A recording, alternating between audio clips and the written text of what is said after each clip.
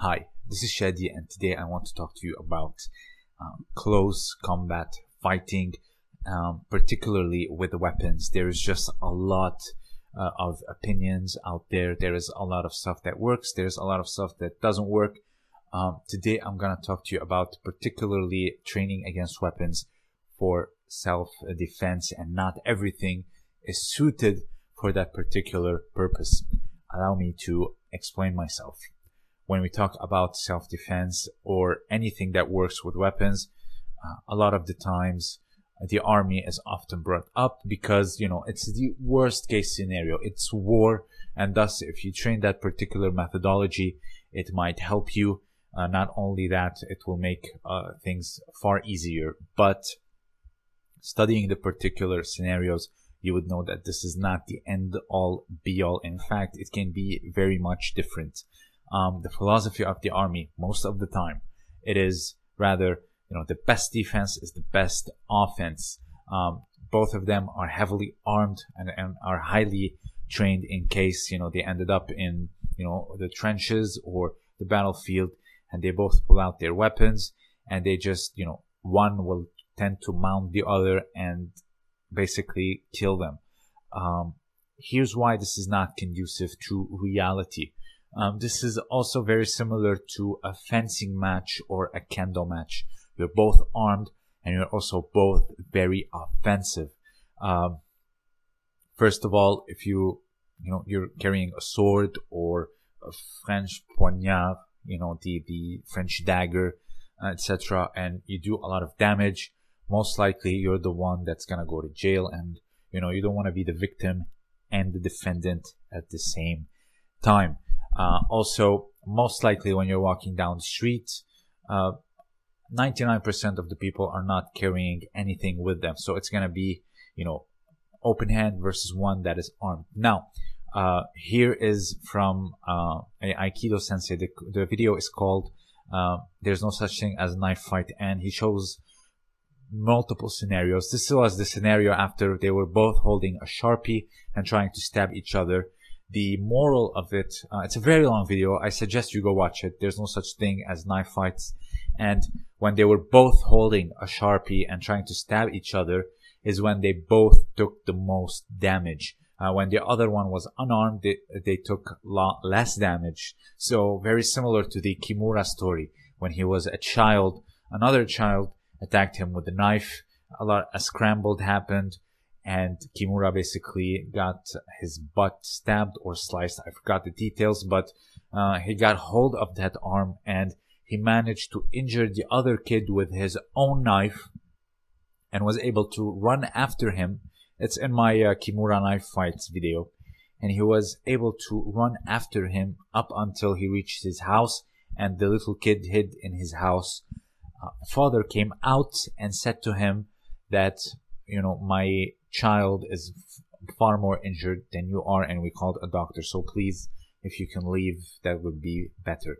Obviously, this is terrible parenting. You don't send your child with a knife, and your child should not assault other kids with a knife. So, but the moral of the story is Kimura had both hands freed, and thus there was more mobility and the ability to grab and limit the attacks of the attacker.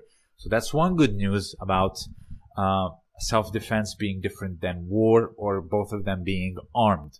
I would say this is far more close to reality. Like I said, 99% are not armed. In case you happen to be armed and you're both, taking away and stabbing at each other, you're gonna take a lot of damage. First of all, because you have a lot of your attention towards you yourself being offensive. And also, you have a lot less mobility in that hand that's stabbing. You cannot grapple and stab very efficiently. So obviously having both hands freed, I'm not saying you're not gonna take any damage, obviously, but here, like for example, according to that video where one sparred with a knife and one without the knife in the Aikido video, they took a lot less damage. So it is different than war. It is different than Kendo. It is different than fencing. In Kendo, just like you're striking, you're also wearing a very heavy armor. You're protecting your face, and you're wearing those very thick gloves, because in Kendo you have to strike either the head, the wrists, or the torso. That's where you score an ippon. So even though you are holding that Kendo sword, you will take a lot damage. So obviously it does not eliminate. So saying that, training in weapon-based martial arts, that's gonna translate well to self-defense, that's not always the case. Because again, it's not gonna be like a duel, and also most likely you're not only gonna get hurt, but also you can face legal issues. Now, what to do? Training kata alone, we all know this, that it is not enough. Kata, they hold value, but not combatively, but they hold value in terms of principles, technique, how to create angles, or the right angle in order, if you want to choose to grapple someone with a knife, etc. It is not, made to make you too deadly or, too peaceful, whatever the claim may be. I'll give you an example. Even Fukuda, Jigoro Kano's teacher, he believed in, sparring a lot as a young man or a woman, and once you reach a certain age of maturity, both in life and technique, then you commit your life to kata. In front of the president, Fukuda did kata, while Kano and his friend, they did randori.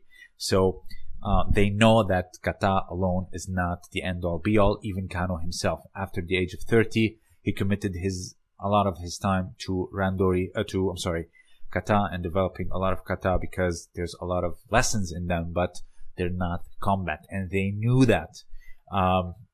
Because obviously today, with the age of the internet, and people still believe that training kata, like only, like Aikido, or like even this manner you see here in front of you, without sparring, can be enough, while in fact it is not. So again, what to do? Obviously, learning the principles of kata here in Goshin Jutsu and Kime no kata is obviously very beneficial, but it is not enough. I've trained Judo and Aikido, and I know this is not enough. So, what to do? Sparring is essential in order to apply these principles against a non-compliant partner, obviously, and also, test yourself. Just like that t-shirt, as you progress, you're gonna see a lot less damage, and then you're gonna see no damage on vital areas like the inner forearm, your vital organs like your stomach. You're gonna see probably on your pectoral muscles a little bit of slices, which would be fine. You're gonna survive. Also nothing on your neck. Same thing, your forehead, because it will create a curtain of blood on your eyes, etc. So that's how you do it. One great martial art actually that does this is Tomiki Aikido, particularly the weapons portion. They do competitions. You're against an armed fighter, and you try to disarm them, take them to the ground, etc. So that's a great way if you want. For example, so if you think that Kendo is a great way to defend, not really. You have your arms holding that sword, and that's very limiting to yourself. Same thing with fencing, even though you have one arm free, but it's behind your back, and it's basically the same thing. So, and also training like the army, again, not the best. It's great to grapple with open hands against someone. Again, that's if your objective is self-defense. But if maybe you like the art of Kendo, you like fencing, you like drawing the sword and doing iaido and slicing the bamboo, etc., then please go ahead and do that. But don't train an art for something that it does not provide. I think that's the whole point with fake martial arts or martial arts that doesn't work, etc. If your objective is self-defense, particularly open hand and with weapon, I think a mix of Tomiki Aikido and Judo or PJJ can be very good. Or wrestling and Tomiki Aikido, That's also can be very good. And also, you know, master the principles of kata in judo. Like here you see, not just for the sake of passing from third dan to fourth dan, because Goshin Jutsu is, I think, for the second dan here in France, going for the third dan. So, you know, don't do it for the formality of it, but do it to really try to see what it's trying to teach you. And then, of course, sparring is inevitable in order to be efficient against an armed opponent. Again, not promising you're not going to take any damage, but, you know, the less damage, the better, the non-vital places on your body, etc. So, if you have anything else to add, I'm sure a lot of you will have a lot to say. This is something that's very controversial. A lot of people have differing opinions, but this is my take on it. You know, the war, or both people are armed, is not self-defense, you know, street self-defense.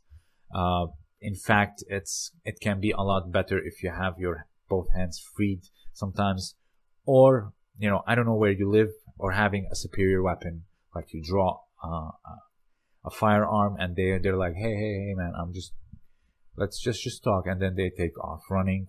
As long as you don't shoot and, you know, you have a license for the gun, then I guess that's fine. I don't know. But this is mainly it. If you have anything else to add, I mean, we are here. You can always reach me and send me a message. This was Shadi, and thank you for listening.